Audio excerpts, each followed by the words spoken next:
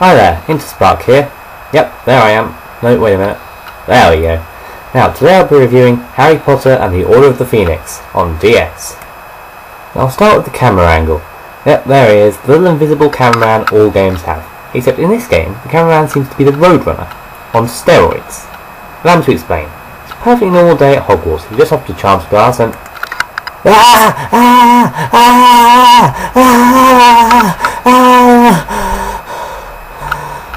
every time I turn a corner. Next up is the lessons. Except the lessons at Hogwarts seem to be aimed at 3-year-olds. Astronomy is doing dot-to-dot puzzles. Transfiguration involves colouring inside the lines. Herbology is tapping pots in order to make strange plants grow. Potions, well actually I rather enjoyed potions. It involves stirring potions in different directions, selecting various ingredients and blowing on the fire. Yes, I'm aware of what that might look like, but he's blowing on a fire, okay.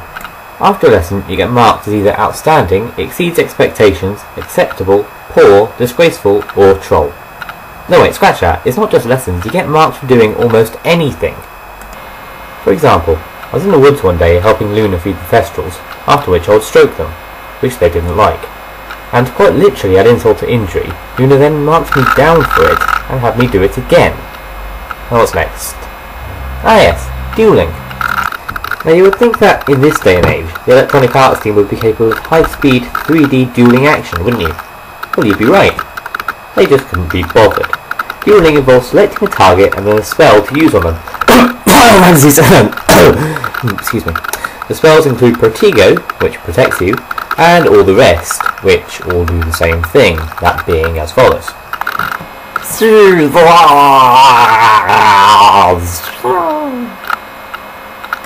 The duels take place pretty much every time Harry and friends run into the Slytherins, with very little provocation I might add.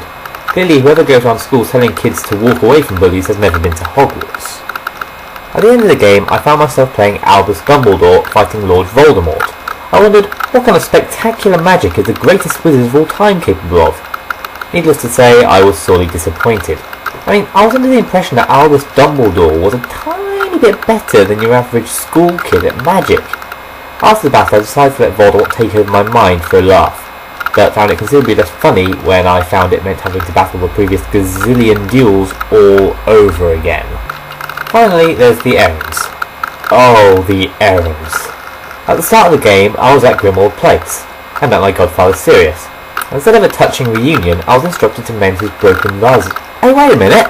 I thought I was already in danger of expulsion for conjuring a Patronus to save my life. The Ministry might get a bit cross if I use more magic later the very same day. More importantly, it will tell them exactly where the Order's secret base is. Now where was I? Ah yes, errands. It seems like throughout the game, I was every other character's bitch. Do this, Harry, do that, Harry, get this for me, Harry, I felt like frickin' Cinderella. I half expected Ron and Hermione to announce they were off to the ball. But the real icing on the cake was when some kid said I was mad, and then asked me to help him. Now, Harry, in this situation, what do? Do you A, slap the kid in the face, B, help him, or C, make some witty quip and walk away? No, that's wrong, you fail!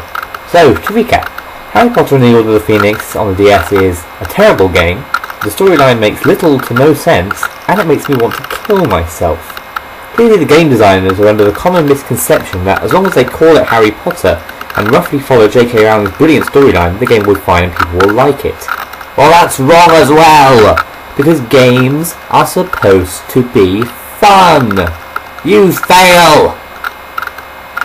Oh, and the Quidditch was a major letdown as well.